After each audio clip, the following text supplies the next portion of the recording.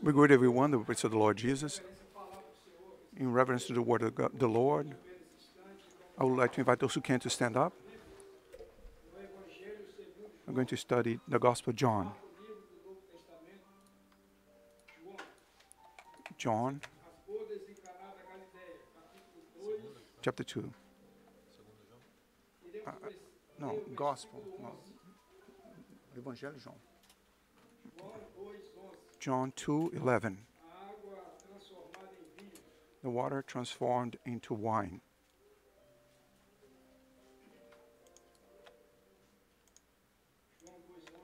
John 2:11 says the following.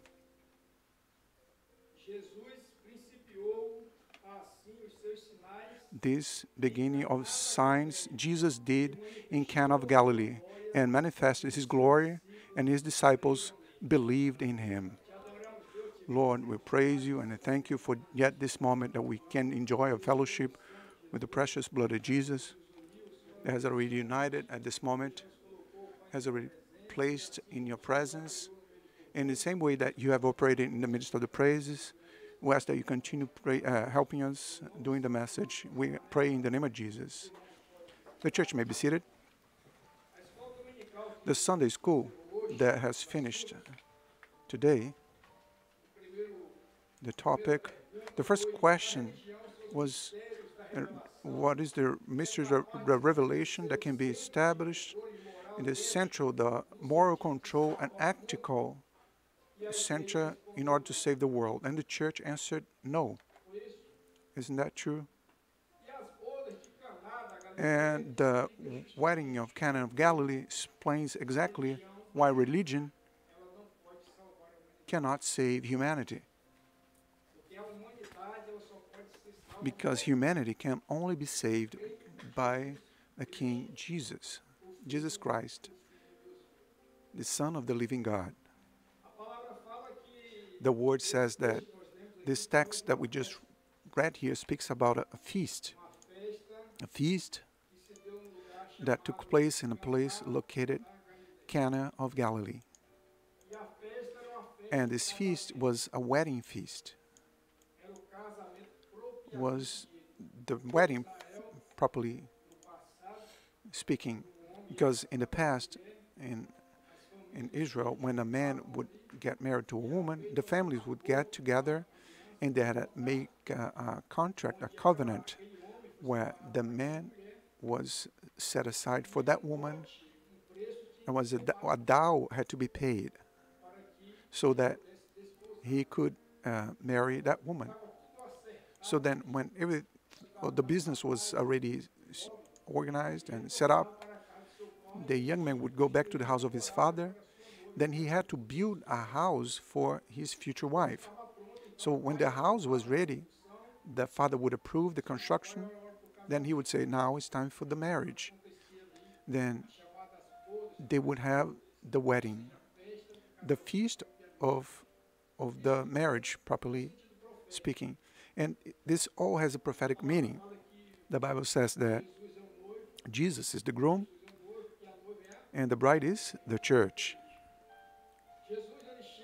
Jesus comes and says, I'm going to the Father, prepare a dwelling for you, a dwelling. And I will come back once again, because whatever I am, I want you to be as well. Cana of Galilee. The word Cana means to acquire or to purchase in Hebrew. And Galilee is related to the Gentiles. Cana of Galilee, or the Cana of the Gentiles. It was a circle. This circle had many cities there surrounding the Sea of Galilee. And this all have a meaning, prophetic meaning. Because the feast, why was the feast in Cana of Galilee? Because there was a purchase that was made so that a bride could be purchased, acquired. And what was the price that was paid for this bride? The dow that was paid for this bride. The Apostle Peter and the Apostle Paul, they speak about how much costed for the dower for the bride so that the marriage could take place. And it says like so, because we have been purchased for price. 1 Corinthians, Corinthians 6, verse 20, knowing that you were not being purchased with corruptible things like silver or gold, but you have been rescued, but with precious blood of Jesus, like a blameless lamb you were purchased. So it speaks about the price of this bride, this church, that one day will get married with the groom, who's the Lord Jesus, is going to his home, to the dwelling he has prepared. And the text says that it was the third day. The third day is related to the life, death, and resurrection of our Lord and Savior Jesus Christ. The word says that the mother Jesus was present on this celebration, on this wedding. The mother Jesus represents Israel. And also says that they were invited for this wedding, Jesus and his disciples. In spite of them being all Jewish, they represent here the church, the Gentile church, the Gentile church. So we see that in this feast, the wedding feast, there was also a very important person, a special person, who was the person who was hired, we can say, to prepare all things for that feast. So nothing would be missing, because a wedding was a very special moment in the tradition of the Jewish people. A man will leave his father and mother, who join his wife, and there will be one flesh, and what God united, men should not set apart. So this is a moment, this is an event that should not go wrong, the marriage. So then the word says that there was the person who was responsible for the feast, he typifies the Holy Spirit. The Father was present, the Son was present, and also the Holy Spirit. The Trinity was present in this feast in Cana of Galilee. But the word says that in a certain point of the feast, they ran out of wine. The wine in the Bible is related to happiness, to joy. A feast without wine is a feast without joy, without happiness. A feast without wine loses its luster. And that was not supposed to happen. But it also has an important meaning here. The Bible says that one day for God is like a 1,000 years, and 1,000 years like a one day. So here is numbering the period in Israel where the Lord has manifested to Israel, spoke to Israel through his prophets. But there came a moment in which God stopped speaking with Israel. The Bible speaks about a period of silence from God, 400 years. It was a moment where they ran out of wine. There was no longer joy. But then Jesus comes. He comes now to bring a new kind of joy, to give a new meaning to that wedding feast. The word of the Lord, my brethren, says that the mother, Jesus, when she realized that they ran out of wine, she then comes to Jesus and says, Jesus, my son, we ran out of wine. If you don't do anything, the situation is going to be very sad here. And the feast is going to finish.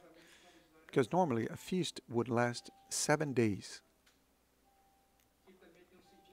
which also has a prophetic meaning.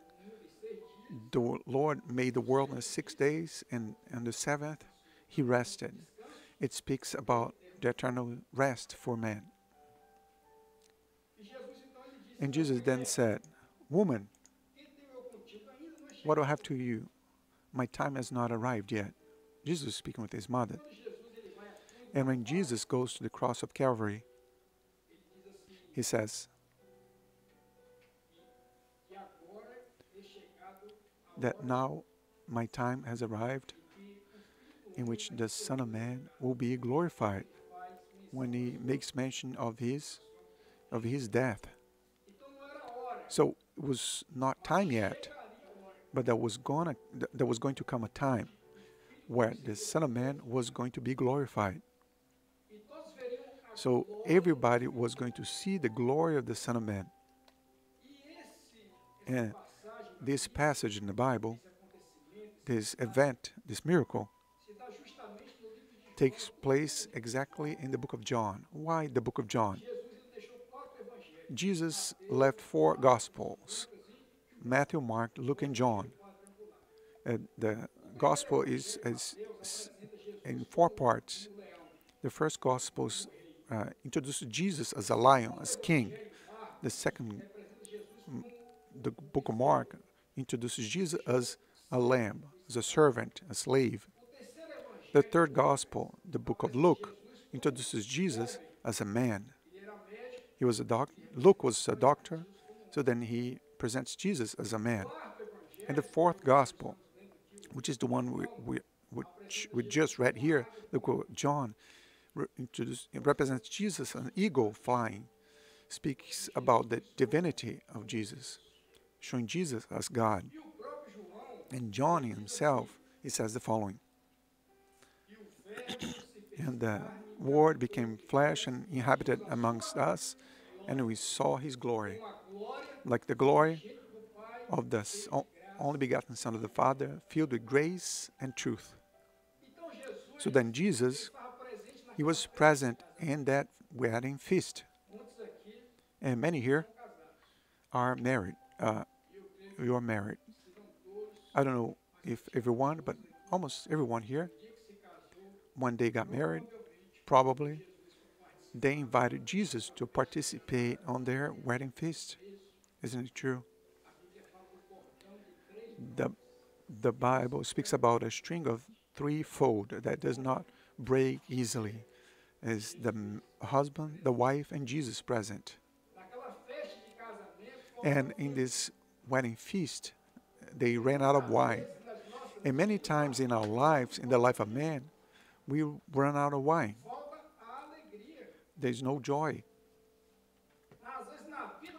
Many times in the life of the servant of God, also we run out of wine. There is no joy in our lives.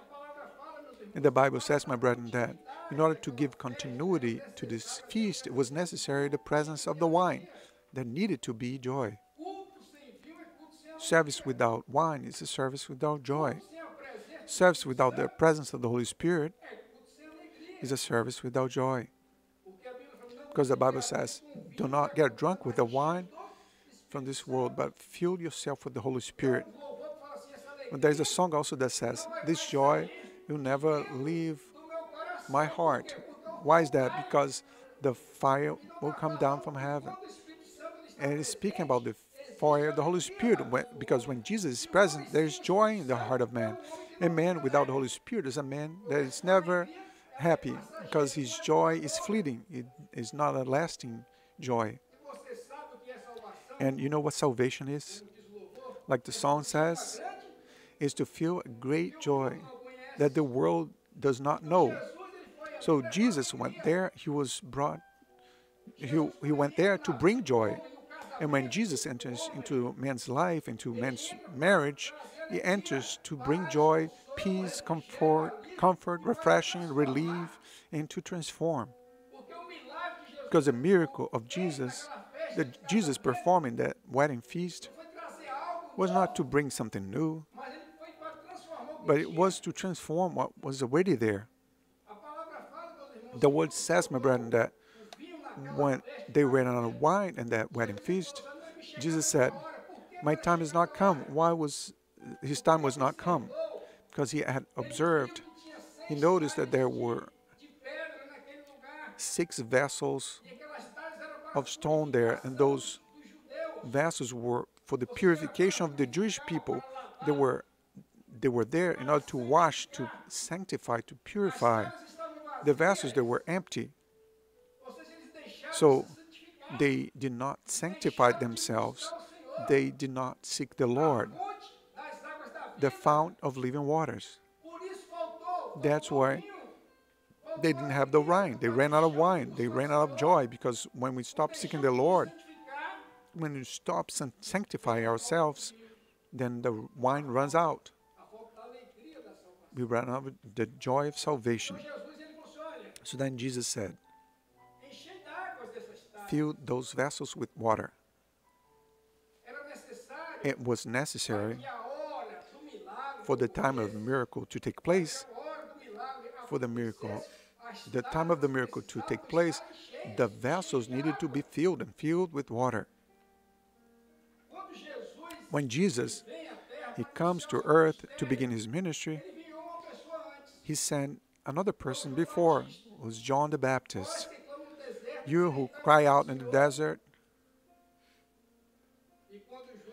And when John introduces himself, he appears in the Jordan River. And people came from everywhere in Israel towards the Jordan River in order to wash themselves up, in order to purify themselves up. So John, he was preaching at that time, repent and convert. That's what John said. So he brought a word so that the Jewish people should repent and convert, and he would baptize, because the baptisms of John was baptisms of repentance. So at that moment, in order for the water to be transformed, man needed to be filled. Man needed to repent and to convert.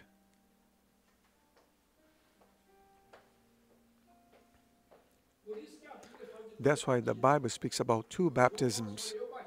And John says, I baptize you with water. The ones who filled those 6 vessels were the servants, the ones who were at work, the ones who heard the voice of the Lord and obeyed the Lord Jesus. At this wedding feast, no one knew who Jesus was. And many times,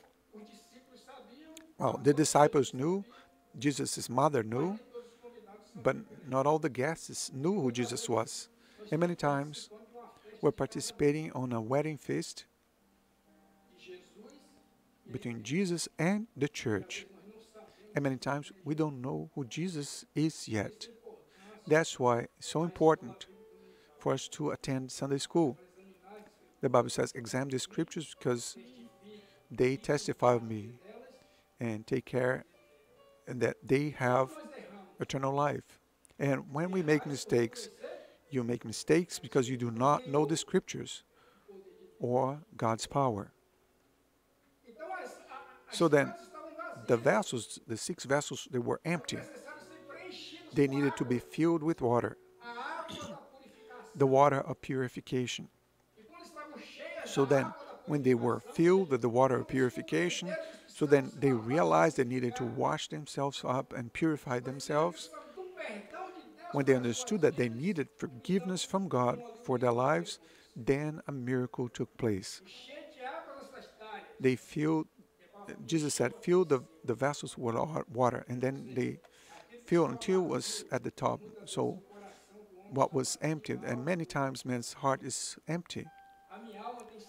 My soul thirsts for God, the living God. How can I present myself before God's face? But when this emptiness is filled by the water of purification, when it is filled by the Word of God, when my life is filled and your life is filled, then Jesus operates a miracle of transformation. And that's exactly what Jesus was doing at that moment. When the water was taken away, it was no longer water. It was now wine. Sometimes our hearts is like a vessel made out of stone, is empty.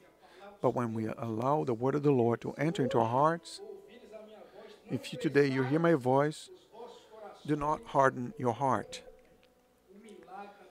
The miracle of transformation happens. You know, my brethren? You know why? Because the one who is in Christ is a new creature. Everything has been made new. There's no salvation without transformation. There is no salvation. All the people that had a meeting with Jesus, they had their lives transformed. That some people may say, oh, Mary the Magdalene, she had a complicated life. She had 7 evil spirits upon controlling her life. But she had a meeting with Jesus, and her life was transformed. In the back of our song books, there's a song that says, what I once was, I no longer am. There's no salvation without transformation. And the only one who can transform man, the natural man, that's why water. There's nothing more natural than water. Isn't it true? Water is something natural. You don't manufacture water, it already exists. Man is like this, man is natural. True? Isn't it true? When he invites Jesus to participate on his life, so his life is transformed. In Brazil, we even use this expression, oh, that individual, he turned from water to wine. Have you heard this expression in Brazil? He turned from water to wine. It was a complete transformation. From water, which is in something of natural state, into a better substance. Wine, which is something that brings joy, comfort, refreshing. And the wedding feast and the feast of the wedding of the Lord, that should not lack the joy of salvation, the life of the servant of God. So the word says, he began his signs. Interesting, that was the first miracle of Jesus. And why is that? Transforming water to wine was the first miracle. Because the first thing that happens with the life of man that knows Jesus is that he is transformed. The first step is to have your life transformed. When Jesus comes to me, Jesus says it's necessary for you to be born in 2 ways, from the water and from the Spirit.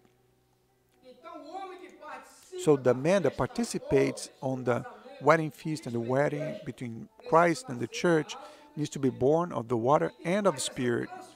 And the one who does this transformation, this modification in our lives, is the Lord Jesus. It says, he began his signs.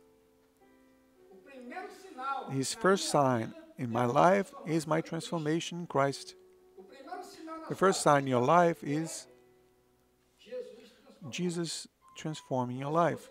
Because if you continue to be in the same way, if there is no transformation, then the feast in your life and my life, it was going to come to an end. There needs to be a transformation. There needs to be a miracle. Salvation is a miracle. I said that feast without wine is worthless. Because we are saved by grace. Because through grace we are saved. It's not something that comes from you. It's a gift of God. It doesn't come through work so that nobody may boast about it. So Jesus began his miracles in Cana of Galilee. Because Galilee is of the Gentiles. Jesus also came to us, to all of us, the Gentiles. Because on those days it was only for Israel. Redemption was only for Israel. God was the God of Israel. Now this God is accessible to all the nations, tribes, and tongues. Because Jesus began, he started This project gave to us this chance, this opportunity to live a life of joy in His presence and manifested His glory. Jesus transformed me, transformed you, transformed your life, your home, your family, your marriage, and probably many times may even be going through a situation that is where your marriage is empty, has no fun, has lost all its luster, all the will to remain together. But when man is willing, or if one day you call Jesus for this wedding feast, this joy will never run out. You know why? Because Jesus will be present and will transform this thing that has no fun into a feast. Because marriage is a feast, it's a celebration of 7 days. And it only is over. In fact, it continues, goes to the eternity, continues in eternity. So then his disciples believed in Him. And why the disciples believed in Him? Because they saw Jesus transforming water into wine. And when we see a transformation in our lives, we begin to believe. We begin to believe that Jesus has power and authority to transform the life of every man. That's why we sing the song, "What I once was, I no longer am," because now the Lord has transformed my life. The children also sang a song, "To be faithful," to do God's will and to keep His word. Why did the miracle happen? Because the workers, the servants that were present in that feast, they obeyed the voice of Jesus. There's no miracle in disobedience. Jesus said, "Fill the vessels with water." Fill those empty vessels with water. If they had not filled the vessels with water, the miracle would not happen. Jesus would not make the miracle of water, but the miracle of transforming water into wine. And it was because of obedience. The Bible says, Jesus said, "No, not everyone that says, 'Lord, Lord,' will enter into the kingdom of God, but the ones who do my will." So the servants were there. They saw that they need to be filled with water, and the miracle happened. The miracle happened because they obeyed the order, the command of the Lord. They're filled with water. And your part, my brother and sister, is to fill with water. Your life is empty, will be filled with water. The wedding is not good, fill with water. Seek the Lord, and the miracle will happen. The miracle will take place so that His glory may be manifested in your life, in my life, in our home, in our house. Amen. Let's hear a song. Maranatha,